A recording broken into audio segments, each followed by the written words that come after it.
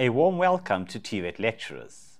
I'm Gyan Krishna from Macmillan, and today I will explain the updates to the Farming Technology and Mechanization N4 curriculum. I will also show you why the DHET approved TVET FIRST Students Book and Lecturer's Guide are your best choice for this subject. The updated Farming Technology and Mechanization N4 curriculum will be implemented in January 2023. You will need the latest textbooks to teach the correct curriculum and prepare students for exams. The logo, Revised Curriculum 2023, tells you that this is the correct book. Let's review the main changes to the curriculum. The subject name has changed from Maintenance Management Farming to Farming Technology and Mechanization.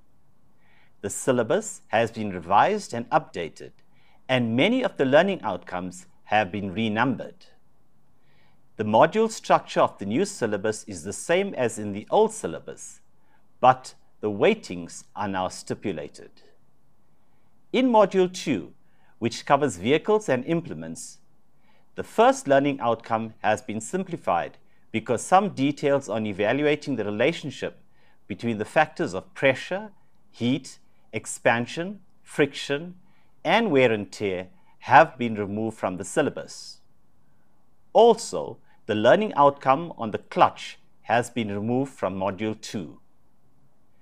In Module 5 on electricity, there is a new learning outcome on transformers. Students are required to describe a transformer and its basic operation, and to perform basic transformer calculations. In Module 6, which is on building techniques, the learning outcomes on roof coverings and ceilings have been removed from N4 and will now be covered in N5. The 2023 curriculum has some new requirements for assessment. Written assessment must include the cognitive skills listed in Bloom's taxonomy. These weightings have not changed from the previous curriculum. Lecturers need to plan continuous evaluation using assignments, case studies, class tests, and oral work. Students will need a semester mark of at least 40%, as well as a minimum examination mark of 40% to pass the course. The semester mark and the examination mark will be calculated together in a ratio of 40:60 to obtain the promotion mark, with 40 to the semester and 60 to the exam. The semester mark consists of 3 components. One written test covering 50% of the syllabus, which is for 70 marks and is 1 hour long. There is also one practical assignment covering 80% of the practical components of the syllabus. The practical assignment may include some theoretical questions too. This assignment will be for 100 marks, open book, and can take 2 to 3 days. The third element of the semester mark is one internal examination, which covers 80% to 100% of the syllabus and includes both theoretical and practical questions. The internal exam is worth 130 marks and is 2 hours long. The second part of assessment is the external examination, which is written at the end of the semester. It is set, marked, and moderated externally. The external exam consists of one paper covering all 6 modules, which will be out of 100 marks and will take 3 hours to complete. You now have a good overview of the new curriculum. I'm now going to tell you about why TVET FIRST, Farming Technology and Mechanization N4, is the best textbook you can use for the subject.